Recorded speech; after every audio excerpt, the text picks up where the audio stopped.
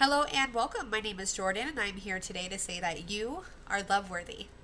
Now today I'm talking about a question that a lot of people ask, and that is, are there homosexual couples in the Bible?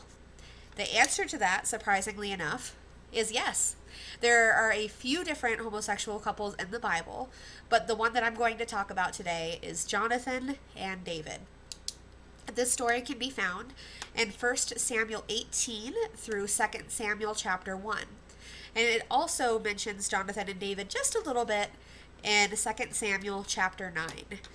So in regards to this video today and researching it, I honestly didn't have to do a whole lot. I sat down with my Bible, New International Version and the New Revised Standard Version, and I just read 1 Samuel chapter 18 until the end of 2 Samuel.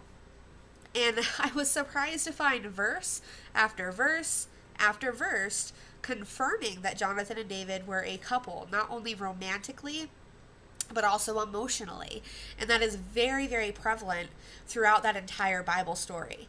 So what I'm going to be doing for this video is simply reading the Bible verses, the translations we have today, and you can decide for yourself if Jonathan and David were a couple. Because I think the evidence shows, yes, absolutely. So the first verse we're going to start off with today is 1 Samuel chapter 18, verse 1. And it says, after David had finished talking with Saul, Jonathan became one in spirit with David, and he loved him as himself. So a little backstory here.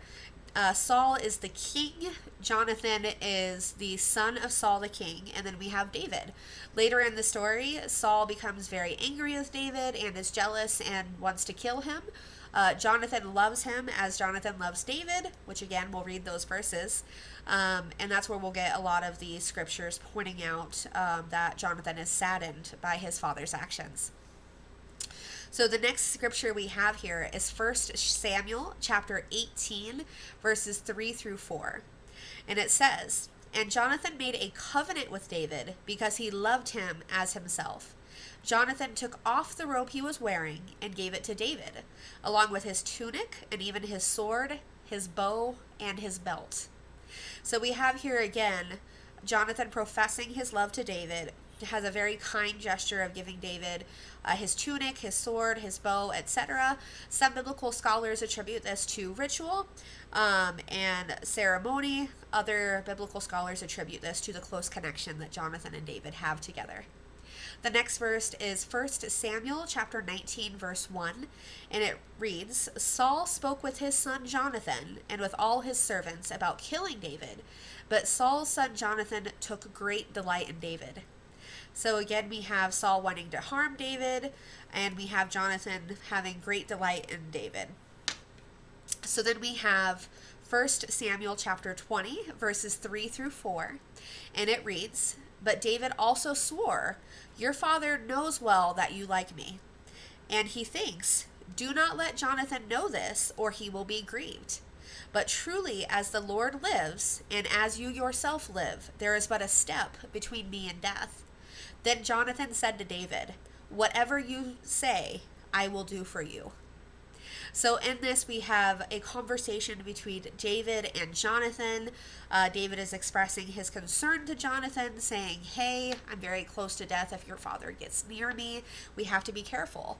And we have Jonathan in turn saying, whatever you say, I will do for you. This shows a close, unconditional love bond. So, speaking of unconditional love, we also have 1 Samuel chapter 20, verse 17.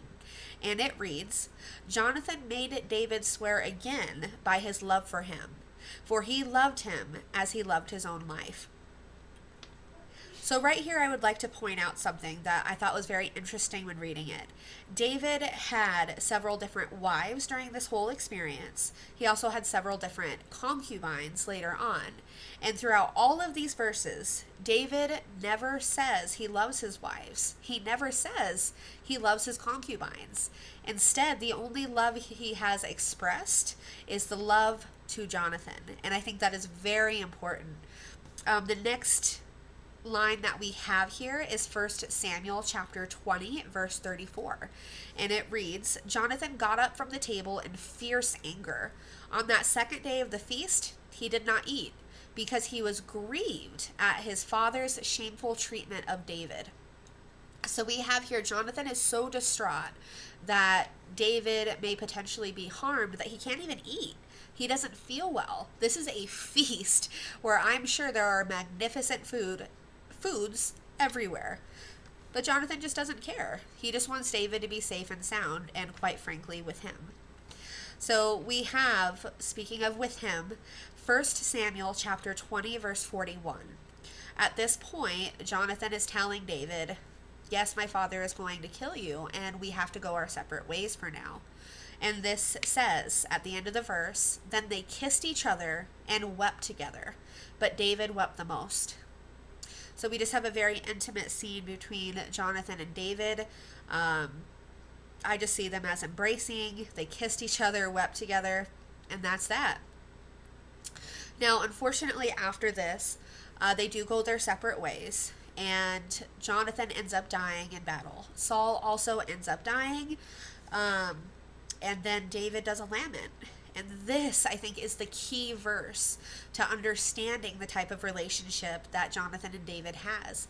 This goes back to, again, David never professed his love to a woman. But listen to what he says about Jonathan.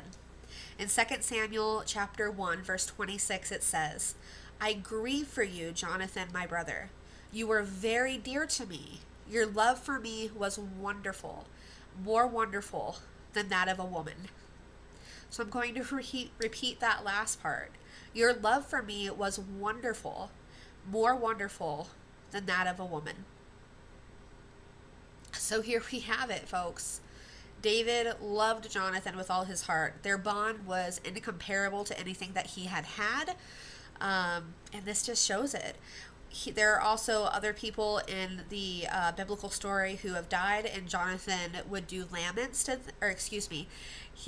David would do laments towards them or about them, but none of them professed the great love like he did with Jonathan, which also is very important.